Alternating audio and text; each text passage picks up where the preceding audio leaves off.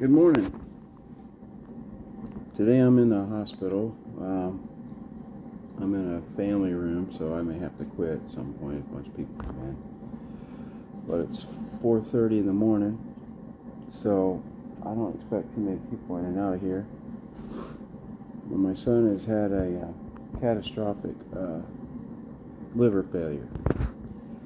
My 10-year-old, the one with does the special effects. Weird thing, kind of sort of rare, but it happens, and 50% of the time they never figure out why. Well, that's kind of where we're at right now. So I'm here to help people, and and educate people. So let me try to do that with this situation since it came up in my life.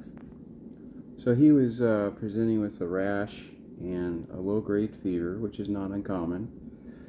He's got a lot of allergies, so and he likes to play in the farm and in the woods and in the hay fields and with the animals. So he occasionally gets a rash and a low-grade fever from his allergies. And went to bed. Next morning, got up, got 102 fever, and throughout the day it creeped up to 103. And we started giving him ibuprofen. Brought the fever back down, but he still wasn't feeling too good. The rash kind of came and went, which is not uncommon when he's got an allergy going on or a virus. That was Thursday and Friday. Saturday, same deal, but he started throwing up. Couldn't keep any food down. We were having trouble. We were pushing liquids, but he was not cooperating. He just didn't feel good. He didn't feel like drinking, and we kept pushing, but he wasn't drinking. Wasn't eating. And Saturday night, he was pretty tired and lethargic. Sunday, he was even more so. But he did eat something, but I think he threw it up, if I remember right. And then, we were starting to get kind of worried a little bit. Almost took him to the hospital, but decided to wait one more night to see what would happen. He refused to take ibuprofen because we gave him some children's ibuprofen. It's like the third or fourth dose, trying to keep his fever down, which he was doing pretty good. It was hovering around 100, 101. But he threw up the ibuprofen immediately after he took it, within 60 seconds, and he refused to take any more.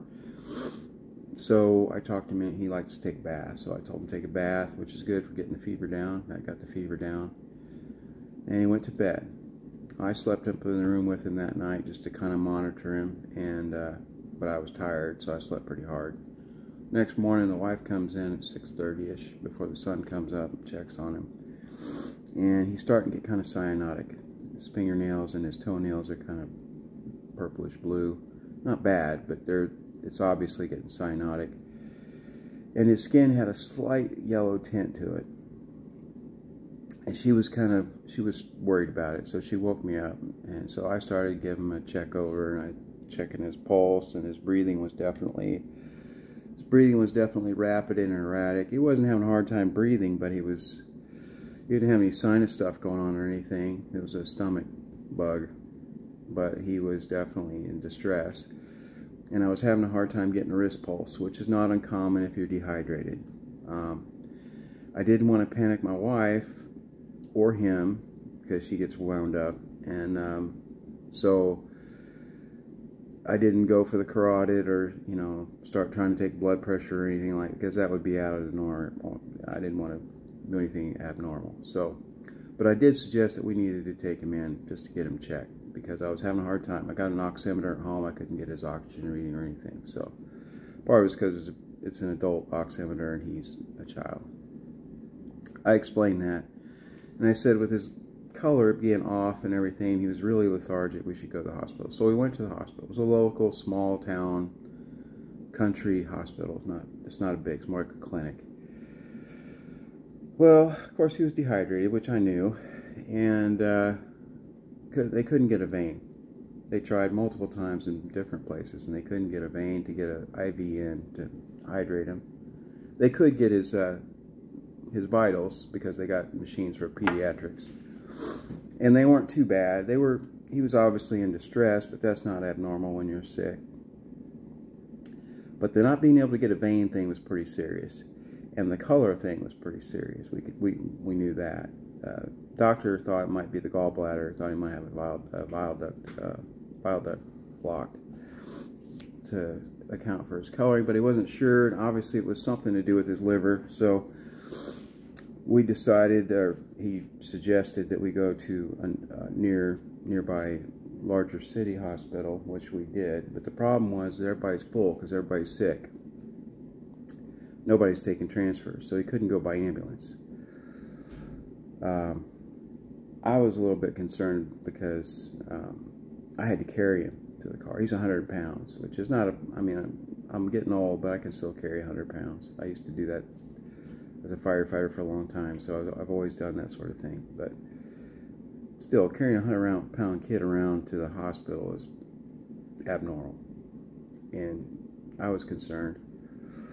But again, I had to act like nothing was wrong or seriously wrong, so I just put him in the car, and he asked me on the way to the hospital. My wife was with me, so it's a little extra tense with the wife because she's very easily stressed. And he's like, "Dad, am I going to die?" And I'm trying to be flippant and make things as peaceful as possible. I said, "Well, son, we're all going to die, but I don't think you're going to die today. You're just really sick. You're not feeling well, and you're dehydrated because we couldn't get enough fluids in you, and you really need an IV to get your fluids back up. You're starting to turn yellow because you might be because you got dehydrated, and that may have caused a blockage in your gallbladder, which might clear up if we get you hydrated. It might not. If it doesn't, they've got medicine and the capabilities of fixing that. So I don't think you're going to die today." And so we got to the hospital, and that took a while because they really were packed. And yeah, the ER doctor came back pretty quick and let us know that it was serious. It was his liver enzymes were off the charts. Like his liver was shutting down. And they didn't have the capabilities of doing transplants. So they sent us to Chicago, which is where I am right now. And his situation advanced abnormally fast. And so within 24 to 48 hours, his liver was 95% dead. It just wasn't working. And they had to use machines to keep him alive. They were going to life flight him, but they couldn't. So, and it wasn't because of, it was because of the way the situation was. They couldn't do it. The weather is one of the factors. The other is the helicopter. This hospital has a really high helipad, and it was too high for the capabilities of that helicopter to do it safely in the weather conditions that they had. So, couldn't do that. We had to drive. So I followed the ambulance. My wife rode in the ambulance. She didn't drive too well at night. And we drove the 3 hours to get to Chicago. On the way to Chicago, he started getting delirious because all the toxic chemicals that the liver was not producing and was producing because it was dying were starting to affect the brain, cause swelling, and it was making him confused and combative. So they had to hold him down on the gurney. It was very uncomfortable and disturbing for my wife. I'm sure it was uncomfortable for the EMT. I used to do that sort of thing. So they got him into the hospital. They sedated him, and they hooked up all the machines, and they did dialysis, among other things, and plasma flushes, trying to get all those toxins out of his body. At the same time, they're trying to balance all his electrolytes and all of his chemistry in his blood. And basically, the liver has to do with everything in your body. They had to artificially maintain his sugar and his nutrients and his insulin, and it was very touch and go for up until now, and it still is to some degree. But he is, thank God, getting better. It's a miracle. So we've had all kinds of support, and God bless everybody who's prayed and helped us out. Good morning.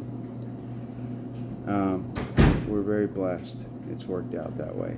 So he's recovering right now. They still have him somewhat sedated. Sorry about the noise. He's in and out of consciousness.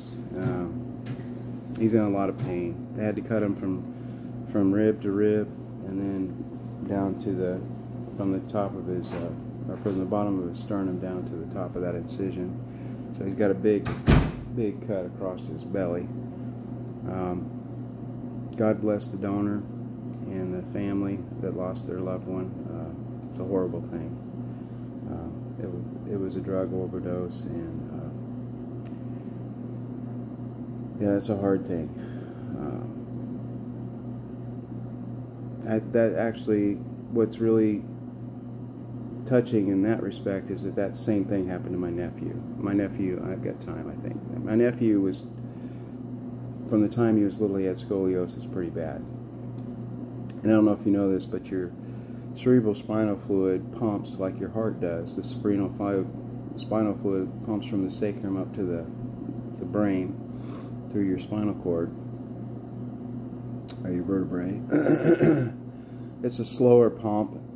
It's not as intense as a heart. But if that pump, it controls the pressure and the flow of the cerebral spinal fluid through your nervous system and your brain and to your sacrum, your spinal cord. If it gets out of whack, the pressure gets too high or low, it can affect your inner ear, which affects your balance. It causes vertigo if it gets out of whack. Well, when you've got scoliosis, you've got the zigzag pressure on your spinal cord, and it can, if it's severe, it can inhibit that pump. Well, that's what was happening to my nephew. And I was going through massage school at that time, learning about all this stuff and how to fix it from a natural therapeutics perspective.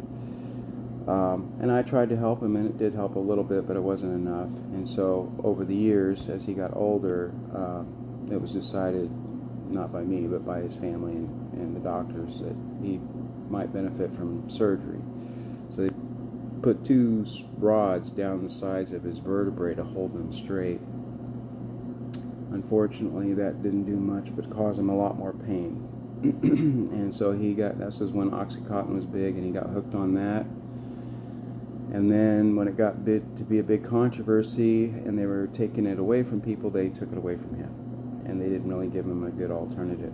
And so he turned to street drugs. And so he was on heroin.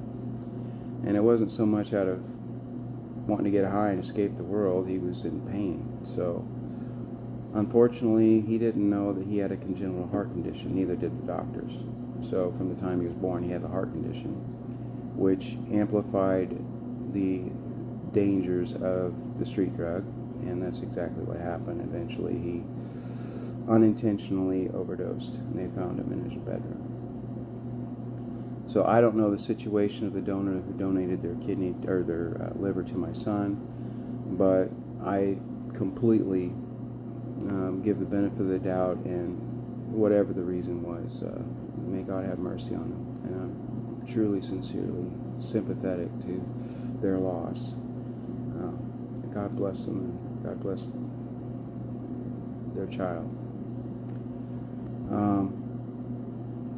George is a wonderful child, and this whole experience has been like a Christmas miracle. I know that sounds crazy, but there's been a lot of healings happen from this, even though it's been very difficult. It's brought the family closer together, and more importantly, well, not more importantly, but just as importantly, it's brought my view of the world to be less pessimistic. I belong to an Orthodox church, and I live in a country community in Central Illinois, and people I don't even know, they started a GoFundMe to help us out because we're going to be out of work for at least a month. He's going to be in ICU for a couple weeks trying to get stable, and then they're going to put us in a hospital room probably for a week or 2 just to make sure. And then we're going to get sent home, and he's going to be like the boy in the bubble because he's going to be on immunosuppressants, and that's hard when you live on a farm or in the country and you're not used to, having a sterile environment. So he's going to have to stay at relatives' house in town that's got cleaner home facilities because we've got too many animals to keep things that clean. I mean, we have a clean house. I don't mean we don't live like bears or whatever, but it's going to be cleaner staying at Granny's in town. Yeah, it totally disrupts your life, and but it's all been a blessing because it's brought people together. And of course, the Orthodox Christian Church is international and has been for 2,000 years, give or take a few hundred years. So, you know, our church is on every continent, and we have gotten all kinds of support from all over the world, literally. So glory to God for that. Cross myself on that one. The prayers are still needed. I mean, he could reject the liver, although it's been a miracle this whole time as far as his recovery goes. The surgery went as perfect as it could, and his recovery is going well. So I pray that continues, and then yeah, we'll try to get through the next year. A couple of insights I've learned from this, besides all the connectivity of family and the church. It's just the liver alone, all the things it does to keep us alive, is incredible. That's not by chance. And to consider that God created that and the whole universe and everything in it, and he maintains the life for all of us individually and countless people, not just now in the present but throughout history, is just mind-blowing. And not just people, but all the creatures in existence on the planet and the balance of everything. Truly incredible. Glory to God. That's a lot of love he's showing us. We should be appreciative. We take it for granted. The other thing I thought about was, you know, the scriptures tell us repeatedly to pray all the time. And that's not easy to do. But this situation has taught me how to do it to some degree. I mean, I haven't done it yet, but I'm working on it. And the reason I'm working on it is because I have to, like a bit and bridle, unfortunately, because I'm concerned for my son's life, and it is moment by moment. It has been all week.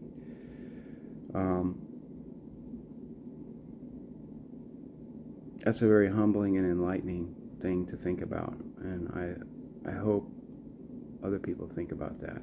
Life is a gift every day, and we've heard that before. Everybody knows that, but you don't really know that until you know that. I mean, you know it from experience. So I've worked in hospice for years and worked in the medical field. I mean, since I was a child, I've been around people who are old and dying, and same thing when I was an EMT, firefighter, rescue firefighter, and all that.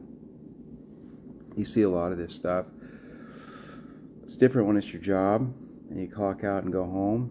I mean, it's not that I didn't think about things that I'd seen or experienced or patients, and years later still thinking about them and what they went through. I do. But yeah, it drives the point home even more when it's people in your immediate family. So I hope that that helps people. Now, on a practical level, how you do that, it's really with your heart, you know, saying the Jesus prayer. There's a book called The Way of the Pilgrim I highly recommend. It makes it very simple to understand. But you just say, Lord Jesus Christ, have mercy with every heartbeat. You focus on your heartbeat, and when your heart's beating, you know, Jesus said the kingdom of heaven is within you. Well, every beat of your heart is given to you by God. So God is actually dwelling in you. Everywhere present fills all things. So if you're praying with your heartbeat, asking Jesus for mercy, you couldn't have a more direct connection, conversation with God and feel His presence when you pay attention to Him that way. And you will feel a sense of peace and love and a lot of other blessings come over you. The challenge is to maintain that, not to lose it, no matter what happens. And I'm nowhere near that. I'm struggling to do that. But that's that's what we're supposed to be working towards, because that's what we want for eternity, to be with Christ, to have that relationship. So to be with God, who grants us life. And if we're with him, it won't just be in this life, it'll be eternal. But if we're not with him and we're totally focused on this corruptible life that ends, that will be our eternity. So, Lord Jesus Christ, have mercy on us. That's a heavy duty statement, but it's very true from my experience. So, all right, I try to keep it no more than 20 minutes, and I'm there. I just wanted to share this. My son's going to be on medication the rest of his life,